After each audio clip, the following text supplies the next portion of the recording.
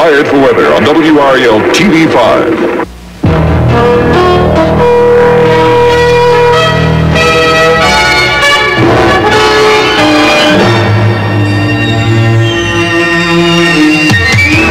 From WRAL-TV, this is Action News 5.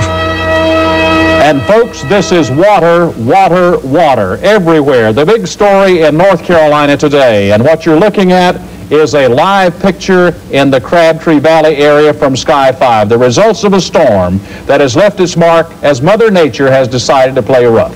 Good evening, I'm Charlie Gaddy. And I'm Adele, Arakawa. It started early this morning. A slow-moving storm that dumped tons of rain caused widespread flooding and churned out at least 3 tornadoes. One of those twisters ripped through a community which was near Goldsboro. Scott Hansen joins us now with a live report from there. Scott? Well, Charlie, earlier this afternoon there were storm warnings out for Wayne County, and sure enough, around 1:30 this afternoon, a tornado came out of the southwest sky, moving northeast, cutting about a half mile of destruction in this area, beginning with Jerry Davis's house here. Greg Fishel gets 24-hour attention. Yes, one way or another. From who? Yeah. Glub, glub, glub. Well, finally, your rain dance must have worked. You know, we all have our little nervous things that we do. Look at that. Look at that. Did the floods cause you to do that? Oh, I don't know. I just like to have something to play with. Bob's on vacation, by the way. Yes, he is, and he always picks the exciting weeks to leave. This is almost now the wettest August since the Second World War, and right on the heels of the worst drought of the century.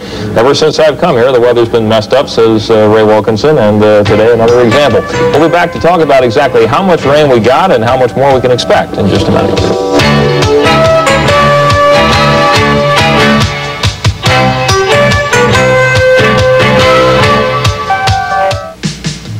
These two brothers were separated as babies, and even though they lived in the same neighborhood, they never met until now. On the next PM magazine, discover how a series of coincidences led to their reunion. Then, ever since this caterer became Cosmo's Bachelor of the Month, his love life has become a fantasy come true.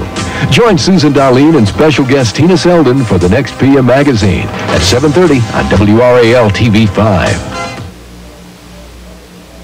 You got to wonder what it is about this part of the country the last few years, either feast or famine, either way too much rain, not enough, and certainly today another example of that, and unfortunately we still have a little bit to worry about tonight. 79 was all we could muster today. Of course, when it rains 4 to 8 inches across the area, tough to get a lot of sun.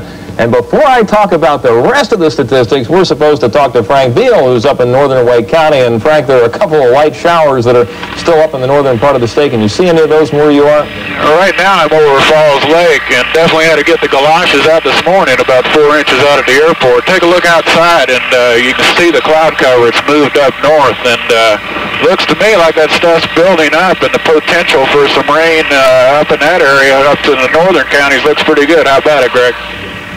Yeah, it's, you know, sort of what's left over of the system that we had earlier today. In fact, maybe it's fair to say that this is the wake of the storm that we had earlier today in view of where he is. Well, anyways, the high was 79, low was 70, we're at 77 now. The humidity at 87%, pressure is steady, winds out of the southeast now at 9 miles per hour, and we'll take a look at the recreational lake levels, which came up a little bit, but nothing all that dramatic.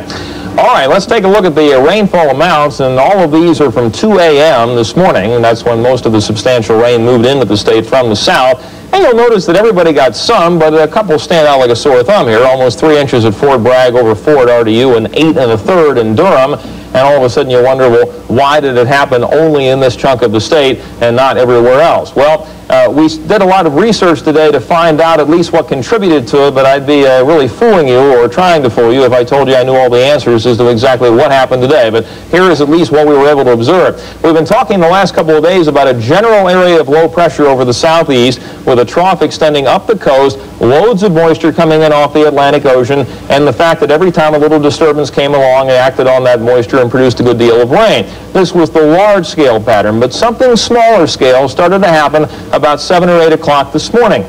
There was a big cluster of thunderstorms over the southeastern part of the state. The rain was very heavy, and about 7 o'clock this morning, a little trough of low pressure started to show its ugly head, pointing its way up toward Cumberland County around Fayetteville. By 11 o'clock this morning, we could actually observe a closed circulation around that low, so it was getting better defined, and then it headed northward up into Wake County, reaching its maximum intensity about 3 or 4 this afternoon. Now, just ahead of that low was where very, very heavy rains and thunderstorms occurred, and the low wasn't moving very fast.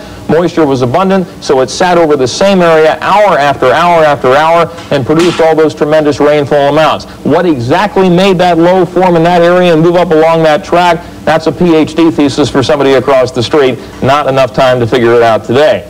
Well, let's go to the radar and see what's left of all of this mess. And we still have a few light showers in the northern part of the state and down here in Bladen County and up into Sampson County, but obviously nothing like what we had earlier. All right, let's take a look at our conventional weather map for today. And again, we have that little low pressure area sitting